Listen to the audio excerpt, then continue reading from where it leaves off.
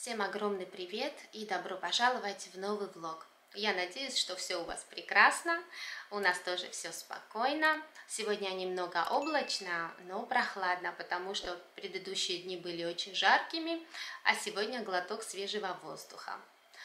И сегодня я хочу влог начать с ответов на ваши вопросы.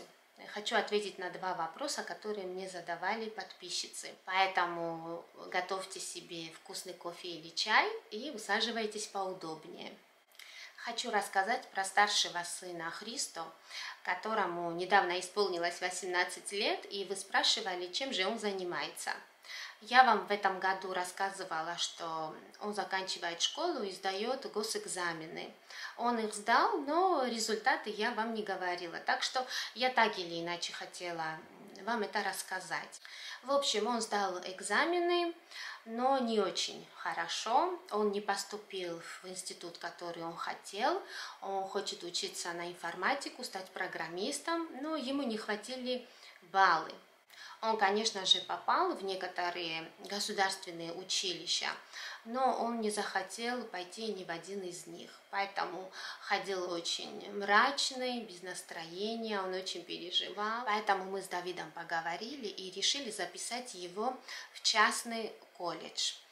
Колледж, университет, не знаю, как это правильно называть, но в общем училище, где он будет учиться именно тому, чему хотел, станет программистом. Теперь он очень счастливый ходит, готовится и ждет, когда начнется учеба, потому что она пока еще не началась.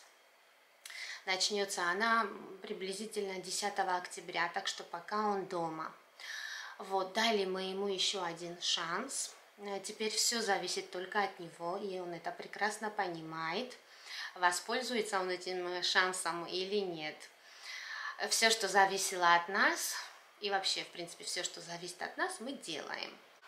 В колледже он будет учиться 2 года, а потом 6 месяцев будет идти у него стажировка. Как нам объяснили в училище, они сами своим студентам находят работу и стажируются 6 месяцев. И платная она будет или не платная, мы пока еще не знаем.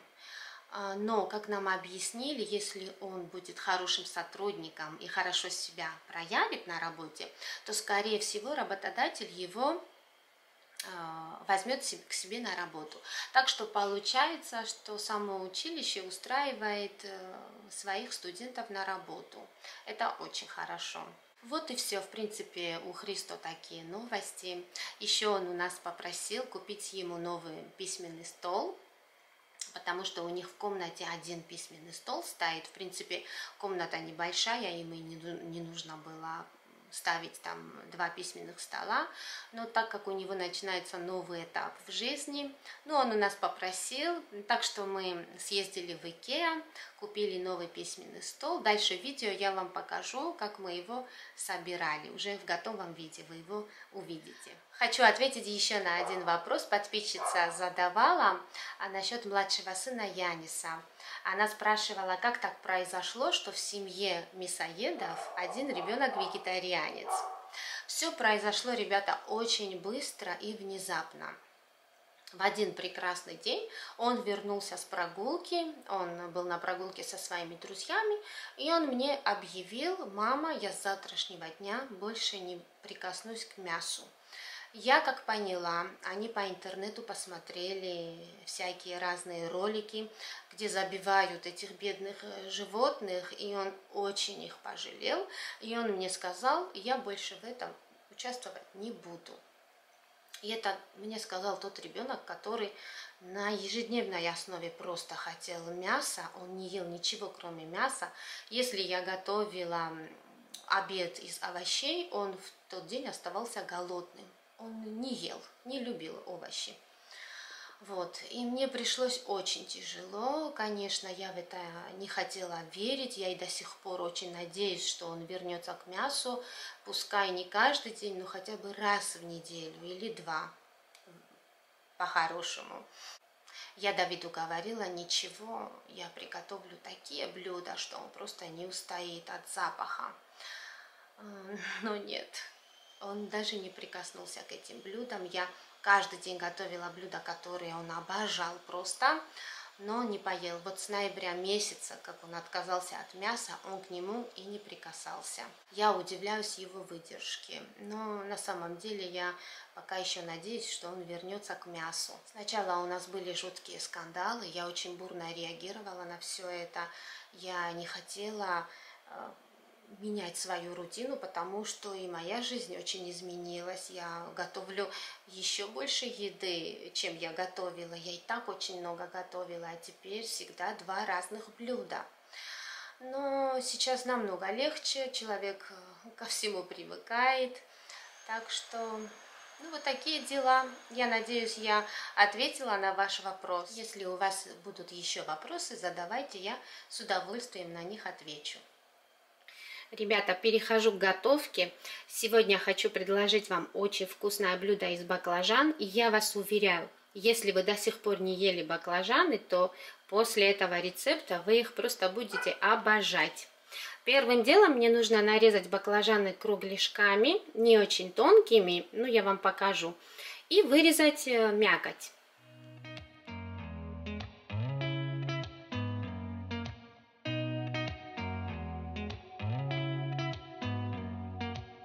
Did you ever stop and think, why spend too much time just getting ready? Let me be honest, I don't know a single thing that I haven't done to make you notice me. Let me be real here. When I see you, my heart starts racing, but I don't know if I like this chasing and playing and waiting around. It's a shame that my hands start shaking all of the time when you're around me. But this time, girl, I know what's bothering me. I need somebody to love. Oh, nah, nah, nah, nah. Don't you see what's wrong with me?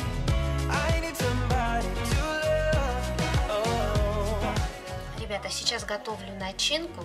Для начинки мне потребуется сама мякоть от баклажана, болгарский перец, лук, 2 яйца, мука, тертый сыр, который очень хорошо плавится. Я сейчас все это меленько нарежу в миску.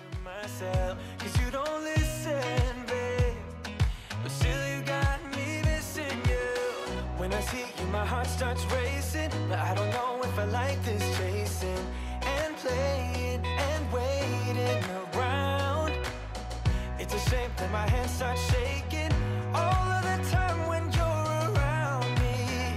But this time, girl, I know what's bothering me. I need somebody to love. Oh, nah, nah, nah, nah. Don't you see what's wrong with me? I need somebody to love.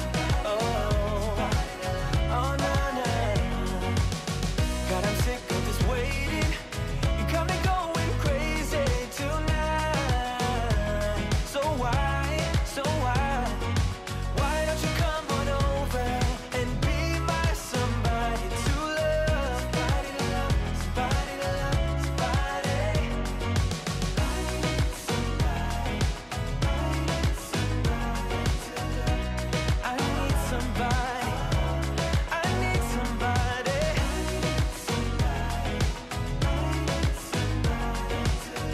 Give me somebody, give me somebody, somebody to love.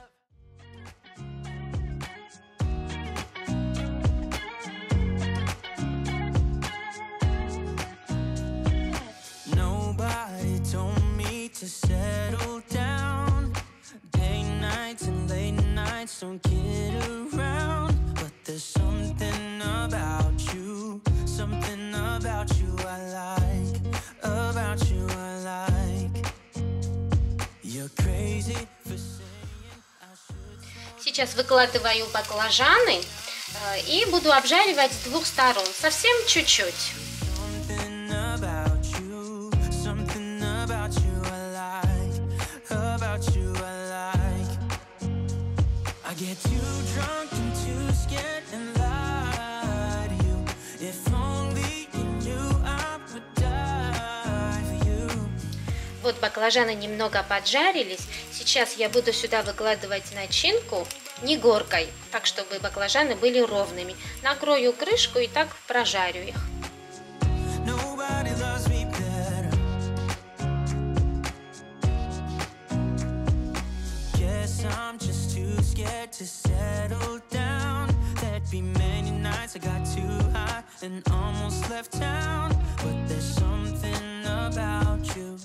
Something about you I like, about you I like. I get too drunk and too scared and lie to you. If only you knew I would die for you. One of us gotta say the obvious. Nobody loves me better, nobody loves me better.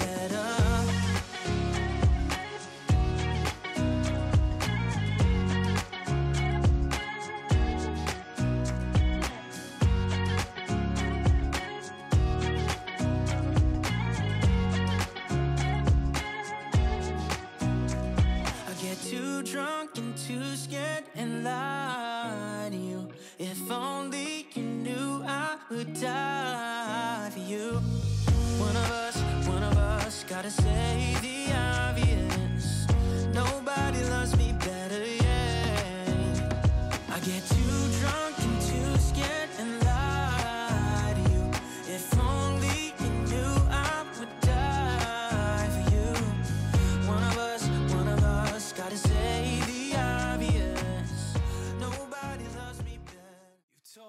More than once to show you my intention.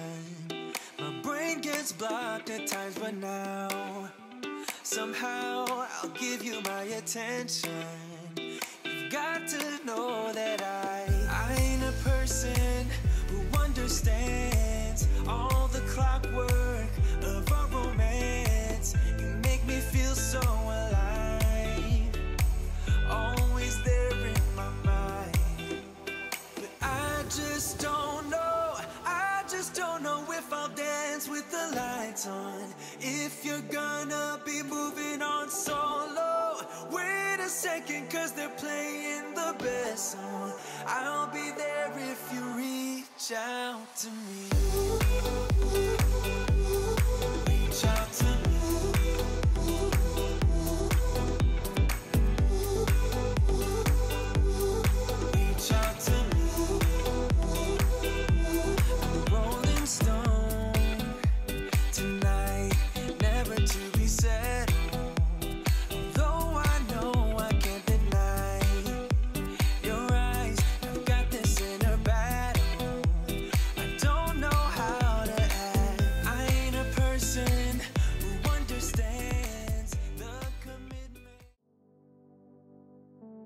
Этот небольшой диванчик уйдет отсюда.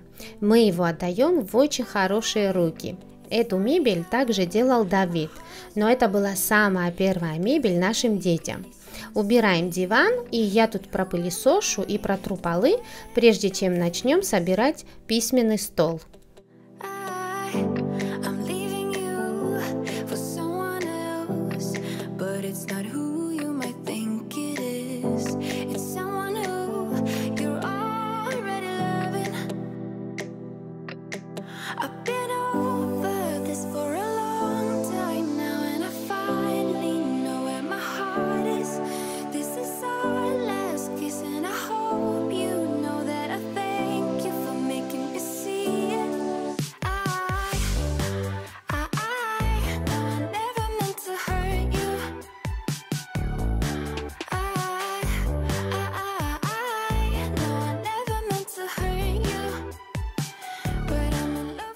Благодаря лаконичному дизайнерскому решению эта мебель прекрасно впишется в любой интерьер и отлично будет перекликаться с остальной мебелью. Этот письменный стол из коллекции Мальм в белом цвете. У него очень красивый дизайн, и он достаточно вместительный. А скамейку, которую выбрал Христо в черно-белом цвете, из эко-кожи. Я вам пропишу, из какой коллекции этот стул, потому что я название 100% произнесу неправильно.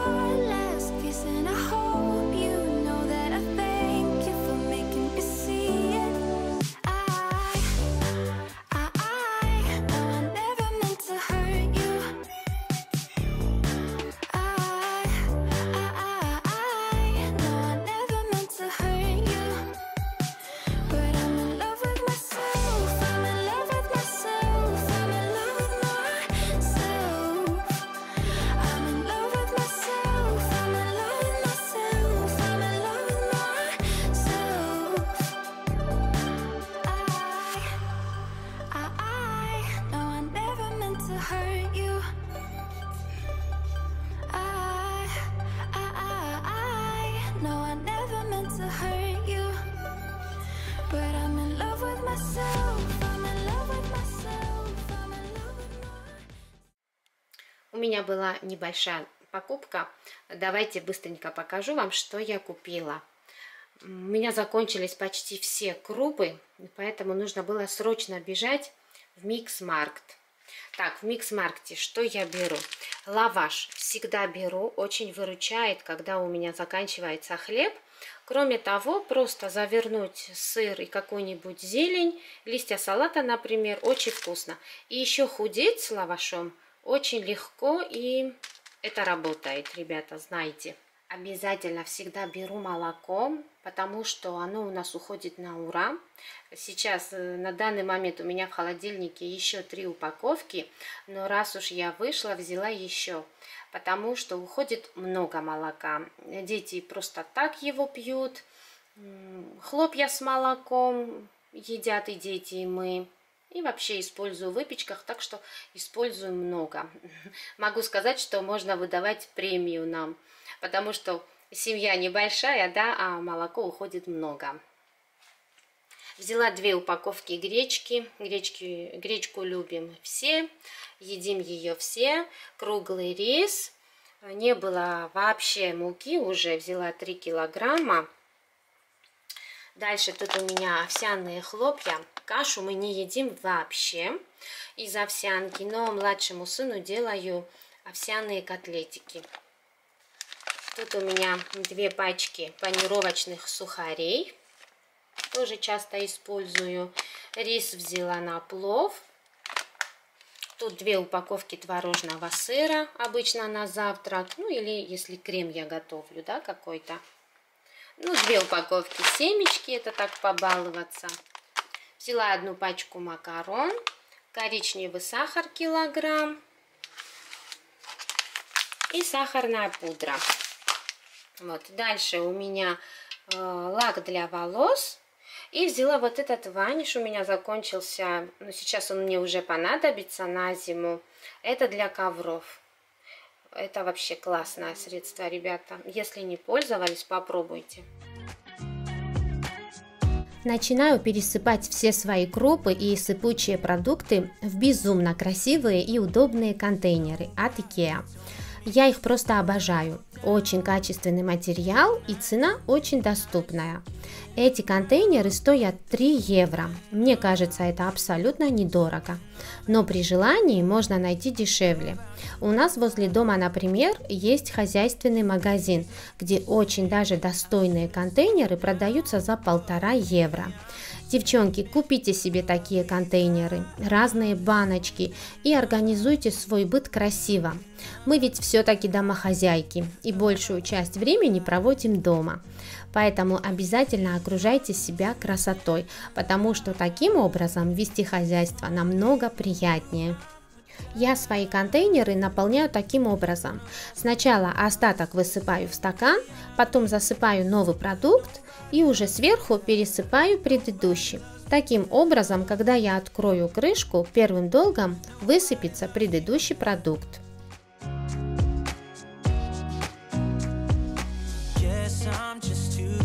To settle down, there'd be many nights I got too high and almost left town. But there's something about you I like, about you I like.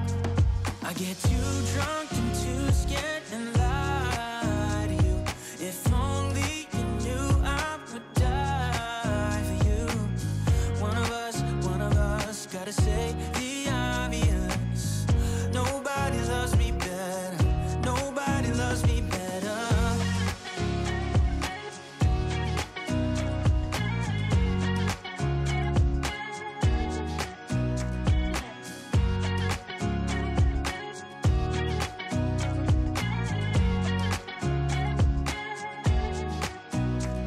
I get too drunk and too scared and lie to you. If only you knew I would die for you.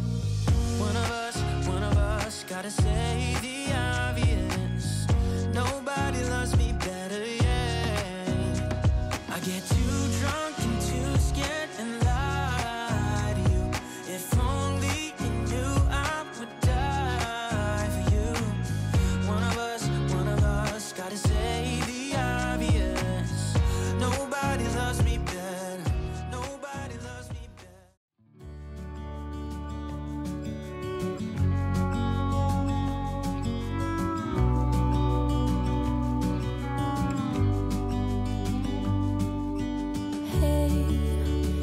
you could see yourself just sitting there on my chair. I'm staring at you, you don't even notice. Should have told you straight away, you don't have to be afraid anymore. I know you haven't noticed. You know